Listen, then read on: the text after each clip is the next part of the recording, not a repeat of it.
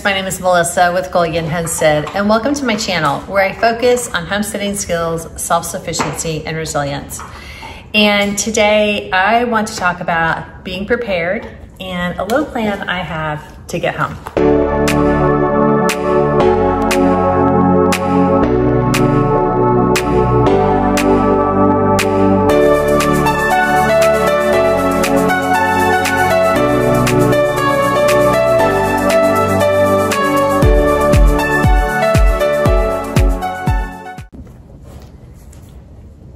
Okay, Kona doesn't like it when I sit on the floor. She likes to hang out with me and she thinks it's playtime. But today I wanted to talk to you about being prepared and being prepared. All right, that's enough. Being prepared, especially in light of everything that's happened down south in the past few weeks.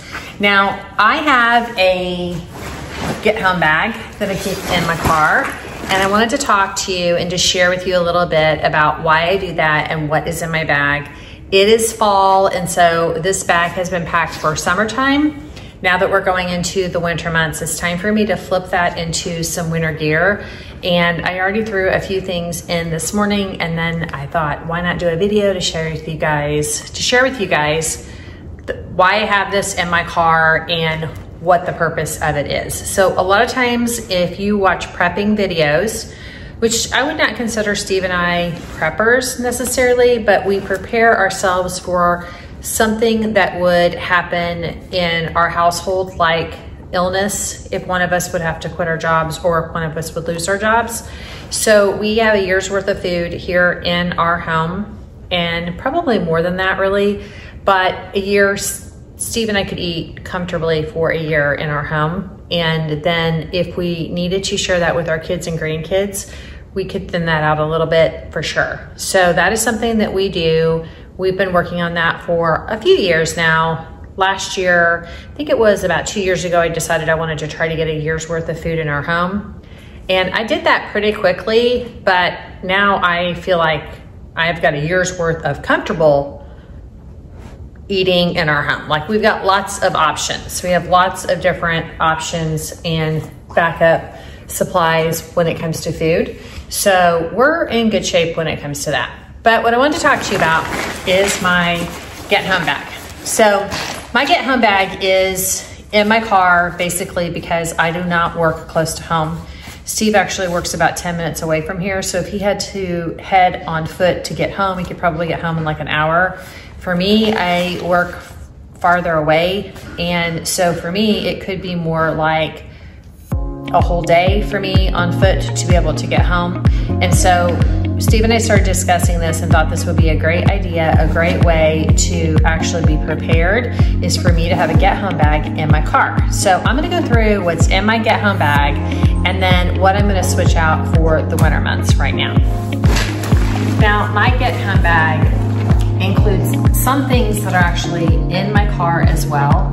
So the very first thing I'm gonna share with you is I have these, they're emergency thermal blankets in my car. This is in the console right next to me in case I would get stuck in a snowstorm or be someplace where I was,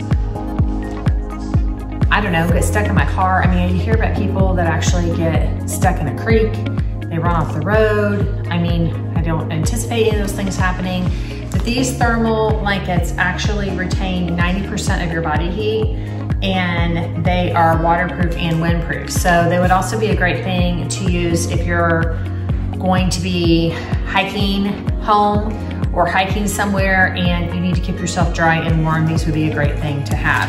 And I think there's 2 in here if I remember right, but I keep it in the console next to me in my car. So if I would somehow get lodged in my car, I would be able to pull those out easily. And I should be able to get to them even if like my car flipped upside down or something. I know these are extreme cases, but it's just a way to be prepared and a way to have something in case of an emergency.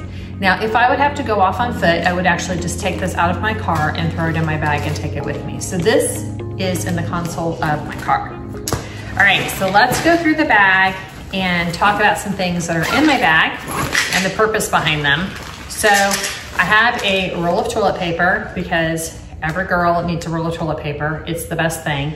Plus I have another roll of toilet paper only because I had it from vacation and I just left it in there in a side panel in the very back of my hatchback. I've got like a net area that I can keep stuff in, and there's another rule in there. One thing I would say about this is probably more than what I really need, but I could use it for some other things if I would need to use that. Like I could mark if you're trying to place markers, you could tie this around a tree or something, so that would be something to consider.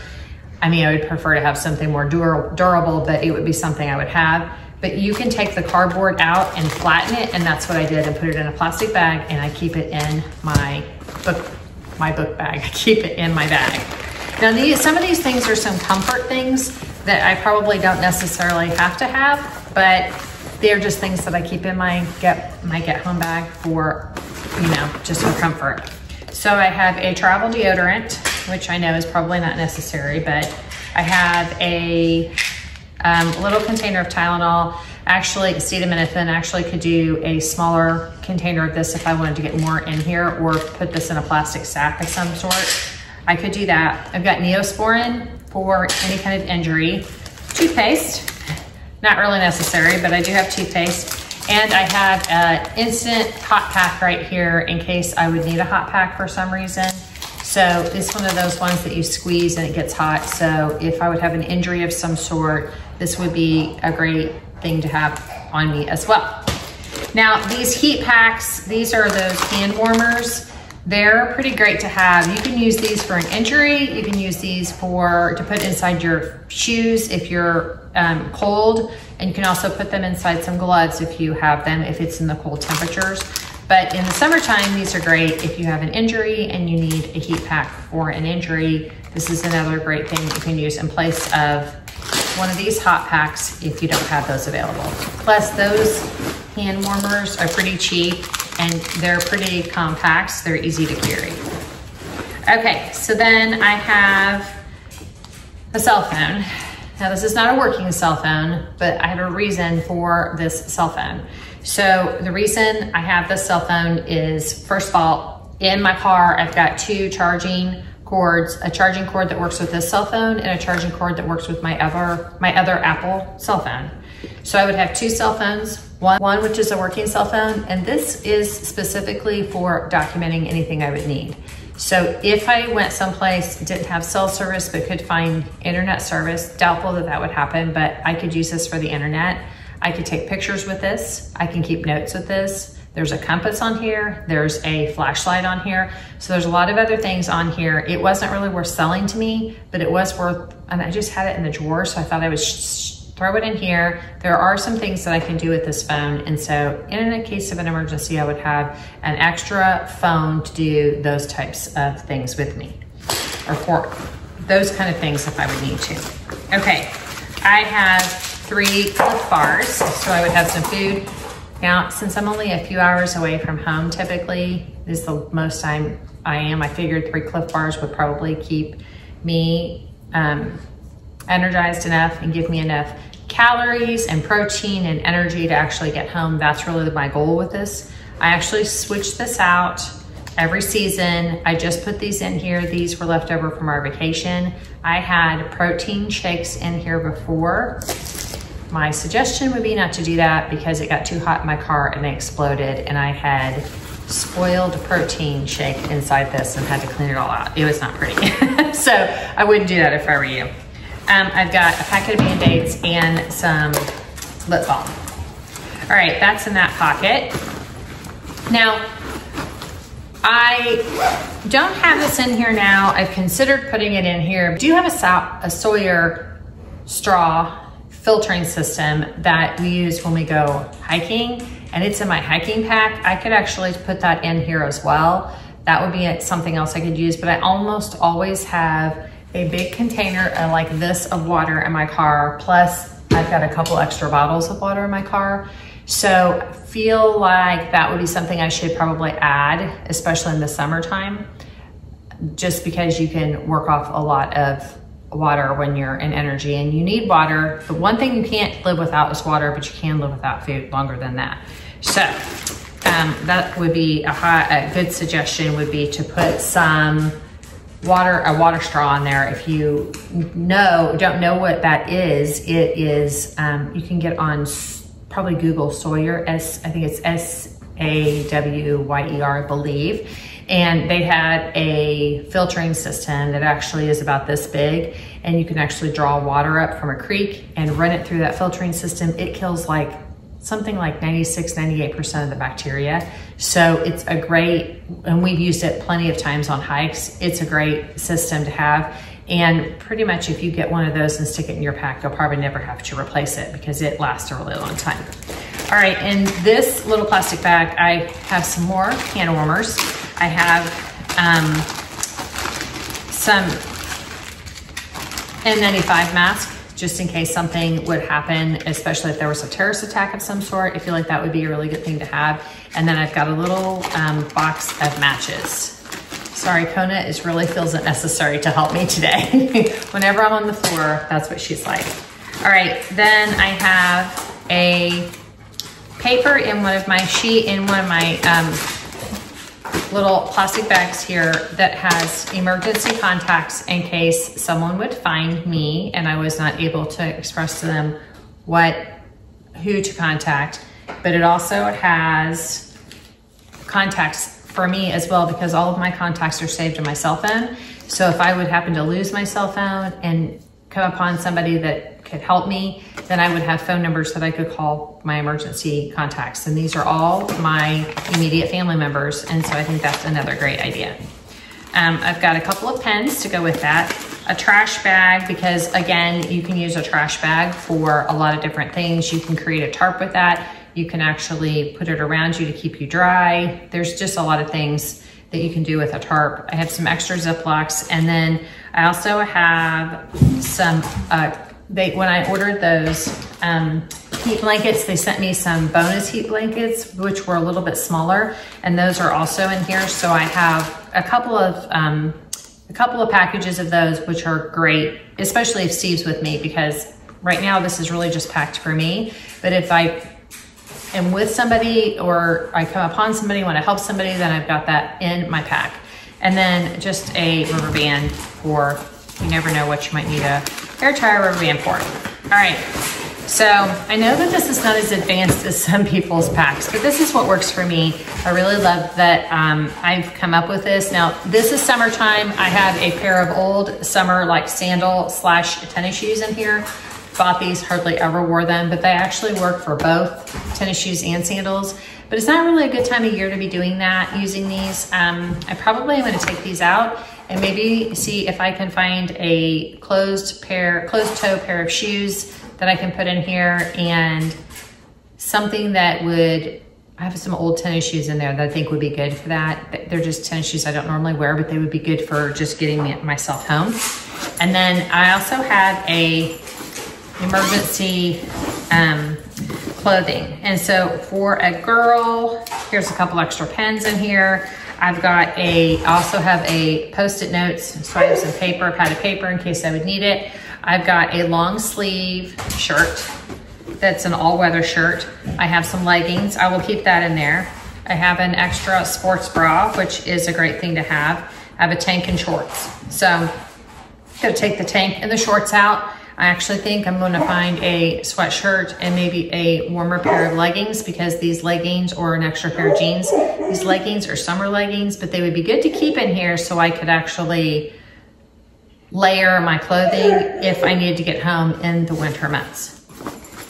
Okay, so some other things that you could consider putting in your pack if you do not have them, and that would be a flashlight. I don't have a flashlight here because I have two cell phones that actually have flashlight capability. A compass, I don't have a compass in here because I have two cell phones that have compass capability. So those are two things that could get you home. Another thing would be a city or state map wherever you're located, because a lot of times we're using interstate roads. You probably would not be hiking on the interstate to get home. You would probably have to take some back roads or side roads, neighborhood roads, and so it would be really good if you had a city map. I don't have that in here, but that is actually a plan of mine, is to get really a state map that actually would help me with that, considering the locations I go, or possibly I know kind of where my territory is and where I'm at most of the time. So maybe getting a city map of Indianapolis, Bloomington, Newcastle, that kind of thing, and throwing it in my bag so I would have it. Another thing to consider, especially if you're a single woman, and men could do this too, is some personal protection of some sort, whatever that might be. So if you own a pistol is a great thing to carry. Many women carry a pistol. You could carry a pistol, or if you carry one in your purse, you have it with you and you just want to put some extra ammunition in your bag, you could absolutely do extra ammunition in your bag so you just have it ready to go. A knife would be good. I also think a knife would be good not only for personal protection, but also for if you would need to use it somehow to protect, or use it somehow to actually like camp, or cut something, like if you needed to cut a piece of rope or something like that. If you're trying to get yourself home, there are some things that you might need. Now, I'm a very outdoorsy person. I've hiked and camped my whole life, so most of those things come very naturally to me, but if that is something that you are used to doing, you should probably do some research on some safe ways for you to hike and camp, and things that you should put in a pack to get yourself home. I just know what I felt like I needed for comfort to get me home. I can pretty much get home on foot. I can hike for a long time. I'm used to hiking, especially on flat ground. Flat ground is not a problem, and we have pretty flat ground here in Indiana, so I'm not worried about that. But personal protection, I think, is important, and especially if you're by yourself as a woman. So whatever that might be, it can be a pellet gun, it can be a pistol, it can be mace spray. If you bear spray, mace spray, something like that would be fine. If you have bear spray, you probably could just throw that in your bag, even though there's no bears and you wear clothes. And then a knife would be good too. So those are some things I would like to put in my bag. I know that there are a list of things that people have and suggest that you take with you if you have a bug out bag. This is not really a bug out bag. This is a get me home bag. It's in my car to help me get home. So I've got a couple of other things in my car. Oh, is my backup battery. Now this backup battery has a flashlight on it as well, so you can use the flashlight if you need, but it is something that can be charged in my car, but also has a solar battery pack as well. So this is a great thing to keep with you. It is a little bit slow to charge, but because it has a hook on it, I can actually hook it onto my pack and let it charge as I'm hiking, which is awesome. The other thing is too, is I can keep it charged in my car if I want to. I can plug it in to charge it so it has a full charge on my way out. Now it has a full charge right now. It's actually showing that it's lighting up right now because it senses the sunlight and is already trying to charge. It's a pretty good little battery. You can get these anywhere. Amazon has these. You can also get one that has a crank radio, emergency radio, so that you can check into any local stations so that if there's something going on, you can kind of keep in touch with what's going on, especially if the cell towers are down. We do have one of those, but I choose not to keep that in the car because I have it here in our emergency station in our home.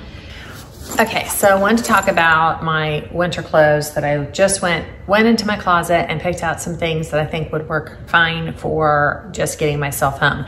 Now, if the weather was cold, I would most likely have a coat in my car. The other thing I forgot to tell you is that I have a rain jacket that is stuffed in a side pocket in my car just because sometimes I need a raincoat when I'm out and about. So I do have a raincoat with me too. It's a zip up raincoat with a hood. It is not insulated, would not really keep me warm, but it would at least keep me dry.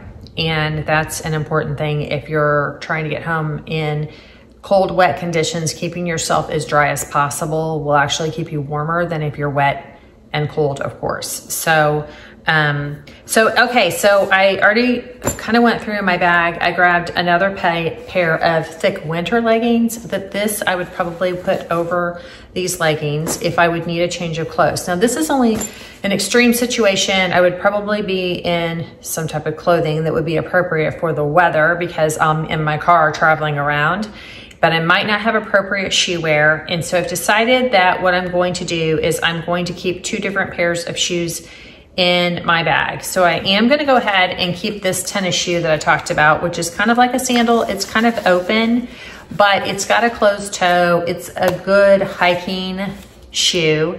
So this would be really comfortable, really good, especially if I'm already dry. Then I'm going to throw in some wool hiking socks, which I could wear underneath this. That would keep me completely dry. It would be completely great if I didn't have appropriate shoe to wear at the time. And then I've got some waterproof boots here that are just little ankle boots. They're actually more of a rain boot, but I don't wear them very often. And so these would be really a great thing for me to throw in my bag, so I would have them as well. So I would have something to keep my feet dry, and then a sweatshirt. Just an old sweatshirt that I hardly ever wear, but I found it in my closet, so it's a good thing to keep in here as well. So wanted to review some of the things that I'm putting in my pack for the winter months. And I did want to talk a little bit about my pack. My pack is not a fancy pack at all. It's not a day pack. Well, it is kind of a day pack. It's just a packable backpack that I purchased off of Amazon. It was very inexpensive. I think I spent $15 for it. It actually packs into a very small little like bag that you can throw into your suitcase, but I still have plenty of room in this backpack to pack more stuff in here. So if I had stuff in my car that I really felt like I needed to pack in here, I could do that. So and it's very, very lightweight. So it's very important for you to have your pack be lightweight, because the more you put in your pack, the more you have to carry, the slower you are, and the more calories it's going to take for your out of your body as well. So one thing I would say that might be a good idea is for me to have maybe a few other nutritional options in my bag. I only have those 3 Clif bars. I did have energy bars and protein shakes, but talked about the protein shake issue earlier.